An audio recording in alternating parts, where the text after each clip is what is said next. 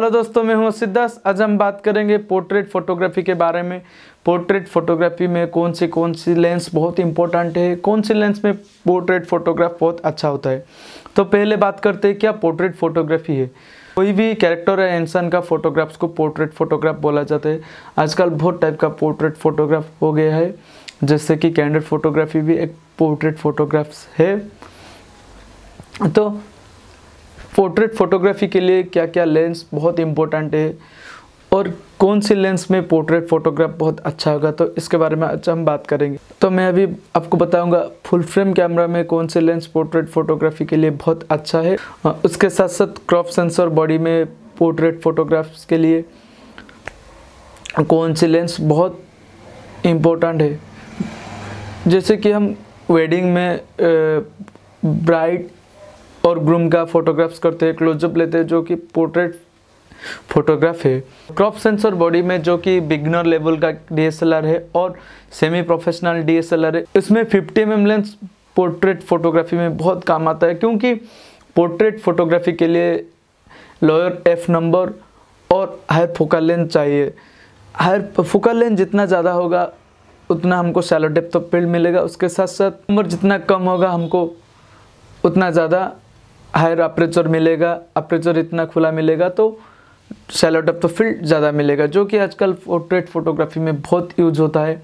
तो इसलिए 50 mm में लोअर f नंबर है, जैसे कि 1.8 1.4 है, जो कि क्रॉप सेंसर कैमरा में बहुत बढ़िया लेंस है पोर्ट्रेट फोटोग्राफ्स के लिए। जैसे कि कोई भी बिगनर लेवल DSLR में 50 mm के साथ कोई भी पोर्ट्रेट फोटोग्राफ्स हम करेंगे तो बहुत बढ़िया फोटोग्राफ्स होगा। जैसे कि 18 से 135, 18 से 105, 18 से 140, जो कि किट लेंस है कैमरा के साथ मिलता है। तो उस टाइप के लेंस में हमको फोकल लेंथ ज़्यादा करना पड़ता है पोर्ट्रेट फोटोग्राफ्स के लिए, क्योंकि 18 mm या 24 mm में कुछ भी फोटोग्राफ्स हम करेंगे तो पोर्ट्रेट फोटोग्राफ अच्छा नहीं होगा, बैकग्राउंड ब्लर नहीं होगा और पोर्ट्रेट फोटोग्राफी के लिए ये मैग्निफिकेशन ठीक नहीं है। तो उस टाइम में हमको जितना हो सके हायर मैग्निफिकेशन रखे, फोकल लेंथ रखे, जैसे कि 105, 135, 140 या 85 से ज़्यादा मैग्निफिकेशन रखे तो पोर्ट्रेट फोटोग्राफ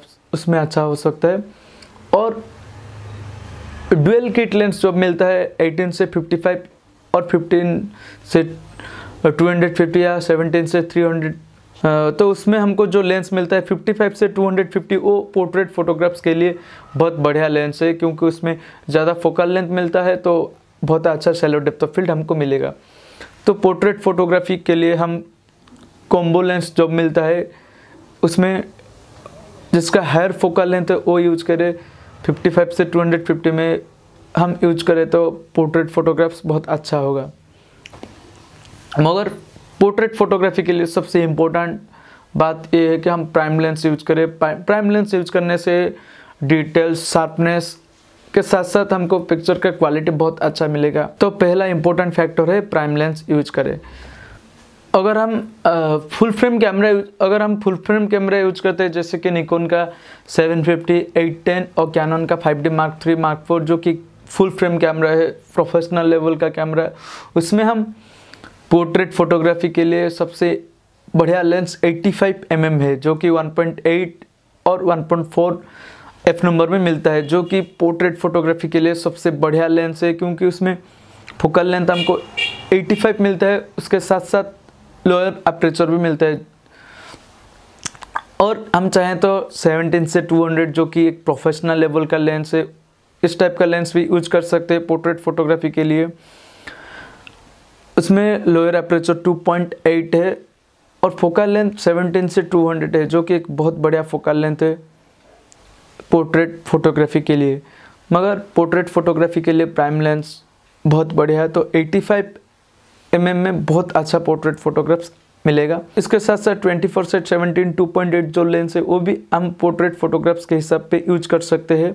मगर ये लेंस यूज करने से हम 17 और 55 से ज़्यादा फोकल लेंथ यूज करें पोर्ट्रेट फोटोग्राफ के लिए, क्योंकि 24 में अच्छा पोर्ट्रेट फोटोग्राफ्स नहीं आएगा। और लोअर f नंबर यूज करें। और 135 mm लेंस, माइक्रो लेंस, ये सब लेंस को हम पोर्ट्रेट फोटोग्राफ्स के हिसाब से भी यूज कर सकते हैं। मगर फुल फ्रेम कैमरा में 85 बहुत बढ़िया पोर्ट्रेट लेंस है और क्रॉप सेंसर कैमरा में 50 mm बहुत बढ़िया पोर्ट्रेट लेंस है।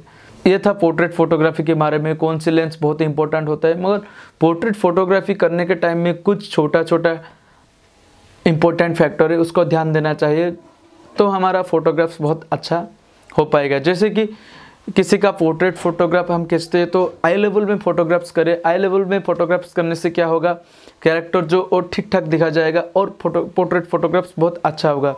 अगर हम ऊपर से फोटोग्राफ्स करेंगे, जैसे कि कोई कैरेक्टर नीचे है और हम ऊपर से फोटोग्राफ्स करेंगे तो कैरेक्टर छोटा दिखाई जाएगा, और नीचे से फोटोग्राफ्स करेंगे तो कैरेक्टर बहुत बड़ा देखा जाएगा। तो आई लेवल में फोटोग्राफ्स करें। दोस्तों, ये है पोर्ट्रेट फोटोग्राफी के बारे में। अगर आपको मेरा वीडियो अच्छा लगा तो लाइक कीजिए और मेरा चैनल को सब्सक्राइब कीजिए, शेयर कीजिए। Thank you.